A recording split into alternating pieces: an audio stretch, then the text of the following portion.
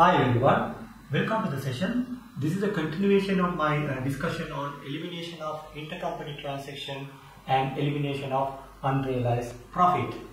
So I made a video previously on this elimination of intercompany transaction and elimination of unrealized profit.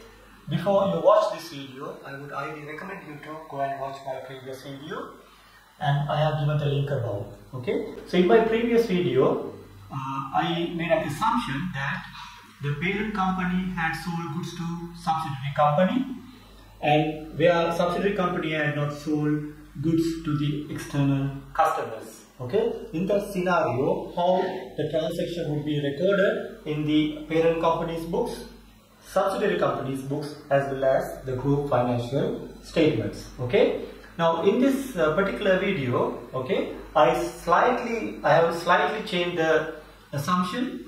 So what is the assumption?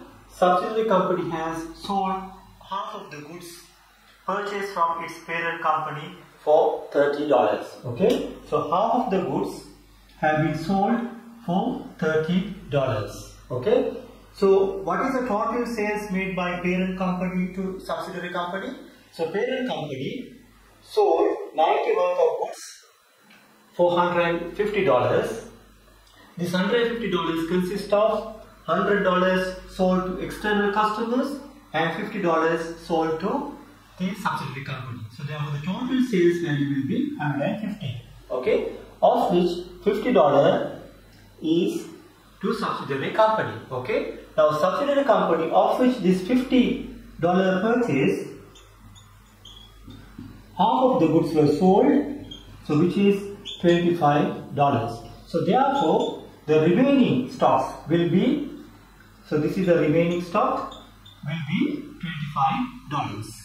Okay, now let's try to record all these transactions in the parent company, the separate financial statement, subsidiary company in the separate financial statement, and the group financial statements. Okay, now when you take the parent company, the total sales value will be $150 because they sold 100 plus 50, that will be $150. There is no opening stock. The total purchases was $90 because they bought $90 worth of goods.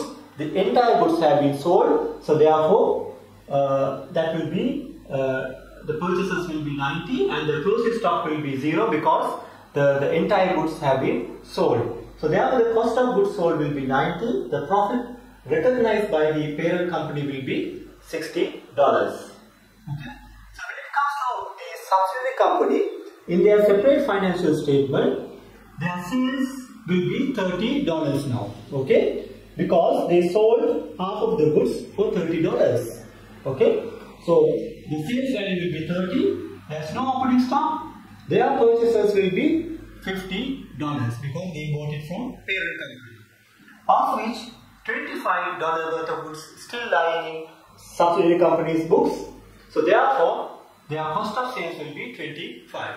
So therefore the profit recognized by subsidiary company will be $5. Okay, so when you take the total of parent company and subsidiary, $180 worth of sales, the purchases 140, the closing stock will be still 25, and the total profit is 65. But as far as the group is concerned, as I told you in my previous video, you need to eliminate the intercompany transactions, intercompany sales, intercompany purchases, and also if there are goods lying in either parent company books or subsidiary company's books, whatever the profit included in that stocks will have to be eliminated, will have to be removed, because as far as the group is concerned, group is considered as a separate legal entity, So therefore the group can record only the sales made to external customers. Within the group, all the transactions will have to be eliminated, will have to be removed. Okay, so in that on that basis, let's try to identify the group figures. Now when you take 150 plus 30, which is 180, this includes the intercompany transaction of $50. Okay, so parent has sold $50 worth of goods to the subsidiary company. So therefore you need to remove the amount from the the parent and the subsidiary books. Okay, so in the group financials you need to remove this $50. Okay, so here you have to debit. I have already explained why you need to debit. So if you want to understand the concept of debiting here, so what you can do is you can go and watch my previous video. Okay, so 180 minus 50 will be $130. Then the opening stock, there is no opening stock as far as the group is concerned. Then the purchases 90 plus 50 is 140. Okay, so this consists of $50 worth of intercompany transaction. You need to credit the purchases. Okay, so thereby your total purchases will be $90. Then the closing stock, the parent doesn't have any stocks. Subsidiary company has $25 worth of goods. Okay, so can we take this $25 worth of goods here in the group financials? You can't take $25 because that carries a profit which is unrealized. Okay, as far as the group is concerned, you can't record any unrealized profit. So how much is the profit included in this 25? Because if you calculate the gross profit margin here, so 20 divided by 50, 40. So this is the subsidiary purchases. Okay, this is the sales made by parent company, $50. The cost of goods sold 30, and the profit was 20.